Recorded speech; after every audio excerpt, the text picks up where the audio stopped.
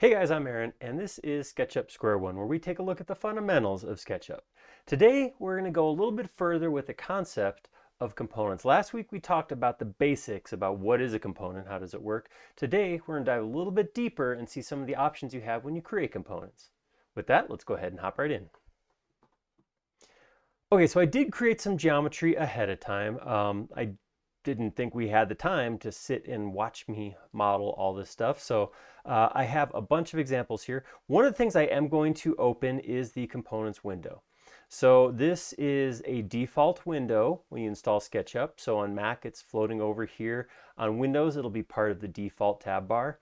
If it's not turned on Mac, you can go up to Window and turn on Components. And like I said, on Windows, you will just scroll down through the default tab bar till you find Components and expand it. So I'm going to open it up here. The other thing I want to click on is this Home button right here. So by clicking on Home, it's showing me all the components that are currently in this model. Right now there are none. That's why it's an empty screen.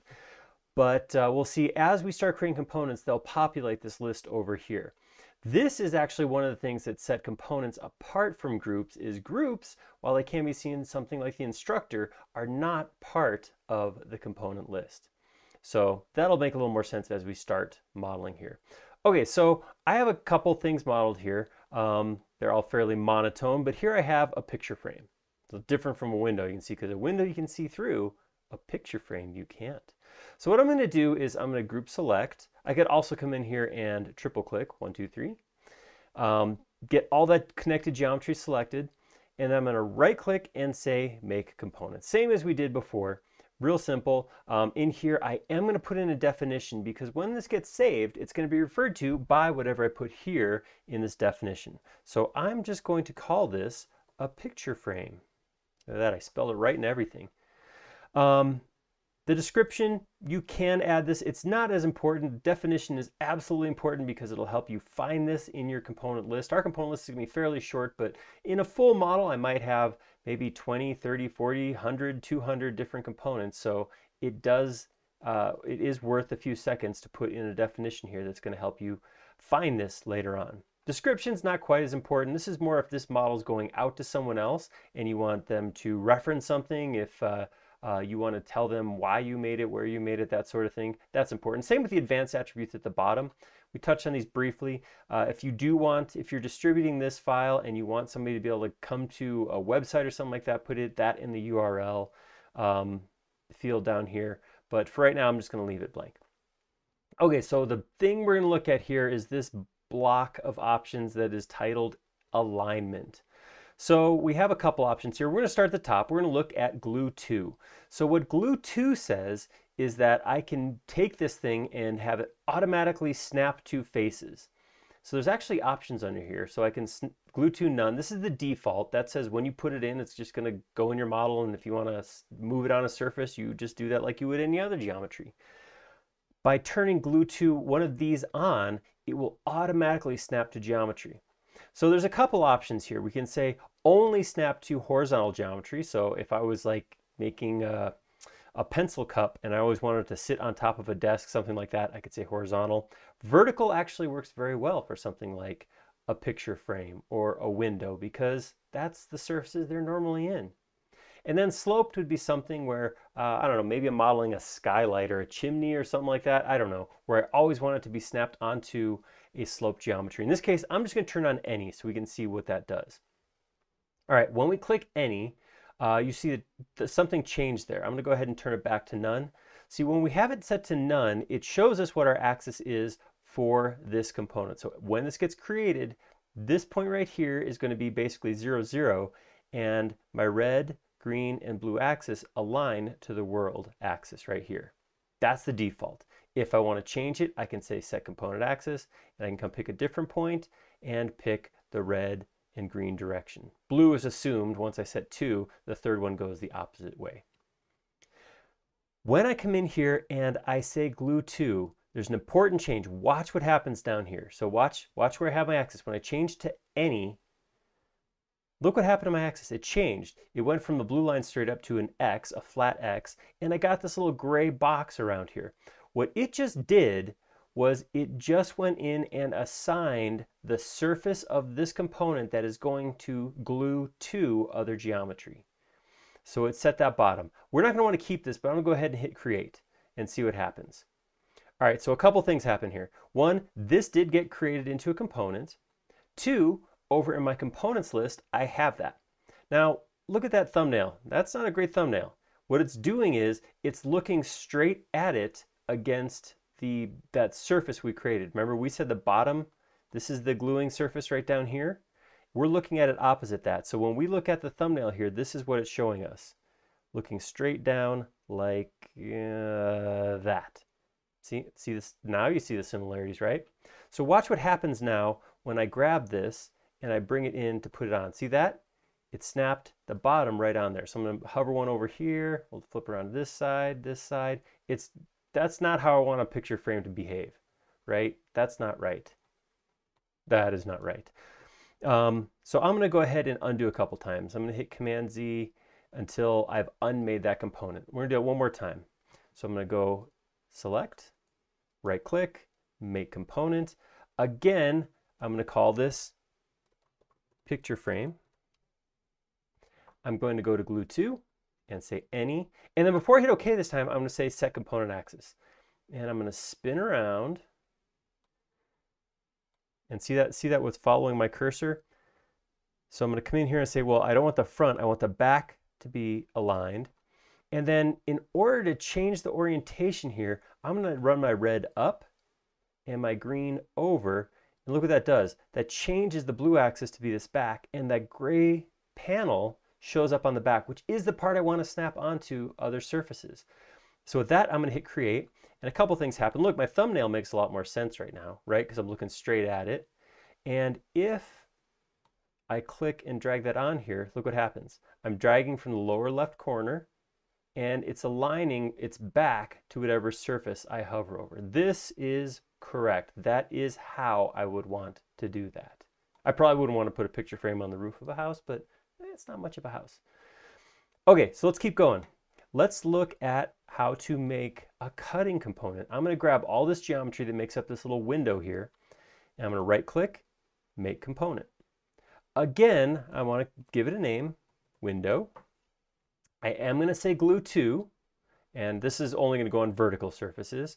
I am going to set my component axis again, same thing. I'm going to spin around to the back. I'm going to choose this back corner. I'm going to put red up, green to the side. That gives me my surface on the back. And I'm going to turn on cut opening, and I'm going to hit create. All right, so that gets created over in my component browser. I have that window there. I'm going to click, and I'm going to drag that on here. And again, so this is the big difference, right? Is if I hover over a surface that's not a vertical surface, look, my glue to turns off. So it's only going to show up like this if I hover over a vertical surface. I can go vertical in different directions, but if I hover over a slope surface or a horizontal surface, it's not going to glue to it. Now here's the cool part. Once I go to a surface I like and I click to place it, ooh, it cuts a hole in the wall. So it does put a hole. That hole actually extends the full length of the frame. So let me show you what I'm talking about. I'm going to poke my head in here and take a little bit of gesture moving around, but I'm going to get inside here. There we go. Use my hand to pan down. It's actually cutting, so you can see this blue surface is the inside, so it's actually cutting all the way to the outside. So it's not just the windows that are, the holes that are cut out, it's actually the entirety of that component. So if I was to do something like move this, watch this, if I move it off kind of halfway off, look, it only cuts up to that half. Now something you may see with glued components is sometimes they act a little bit weird. So if I was to come in here and hit like the red axis, I just hit the right angle, so I should be snapping away, but it's not snapping away. It's doing this weird thing that, look, that red line's not staying straight like it should when I snap. The issue is because this is glued, it's going to have a hard time moving off the surface. If I want to take this component and take it off the wall, what I will have to do is right click and click unglue. Once I do that, it unbreaks the wall and I can move it anywhere I want along any axis. All right, I'm going to put it back where it was because I liked it cutting in a hole there. All right, we've got a couple more things to look at. So here I have Sumele, but unlike the way we normally see her, she is a load of geometry right now. She's actually exploded out of her normal component container. So I'm going to do another group select. I'm going to select all of Sumele. I'm going to right click and say make component. Again, here we'll come up here. We'll put Sumele in here.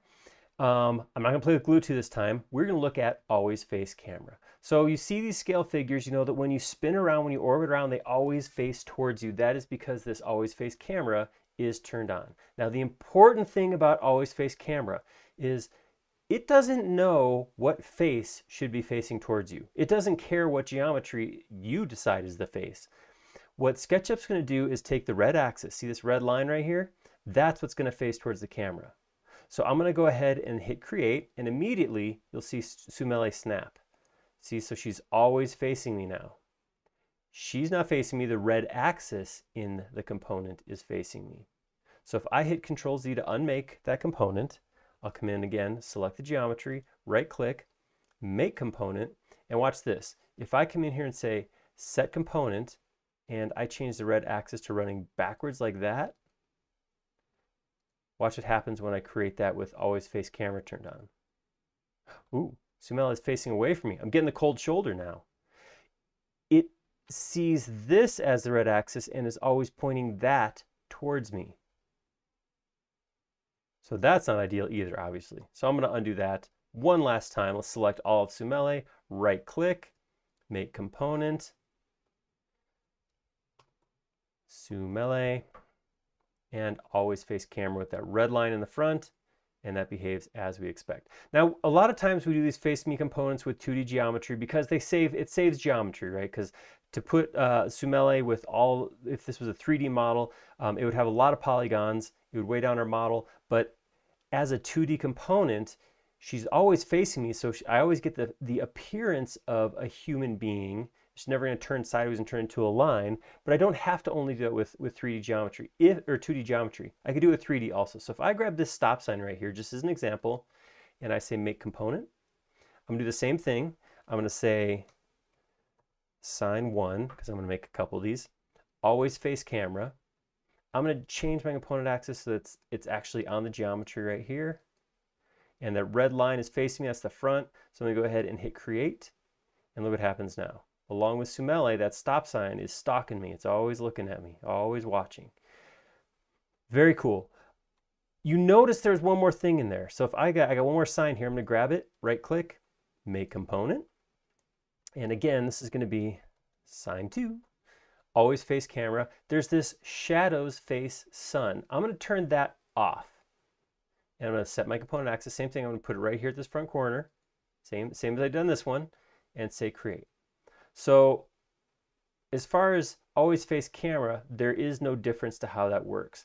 But if I turn on shadows, if I go over here to my shadow settings, again, in Mac, I can see that under Windows, shadows.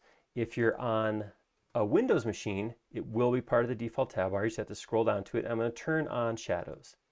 So here is that shadows always face sun. Look at Sumele and sign number 1. No matter how I spin them, so I spin them around sideways like this, look at my shadows. They're always facing back towards the sun. So they're always going to render shadows as if the sun was, they're facing towards the sun, even though they themselves move around. Look at this guy right here. Sign number 2 does not have shadows face sun turned on. So as I spin it, the shadow on the ground changes. So this is a nice functionality to have in there depending on the piece you have.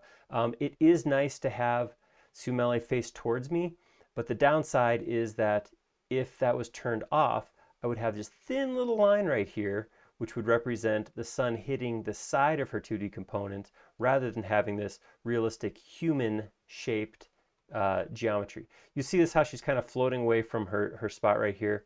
That's because her component is anchored to this point right here. So as I spin around, you can see it spin on that point. If you want it to line up better with the center of the shadow, you could actually change her middle point to maybe like this toe or something like that, and she'd be spinning off this point rather than this end over here. But those are kind of some more advanced options you can play with components.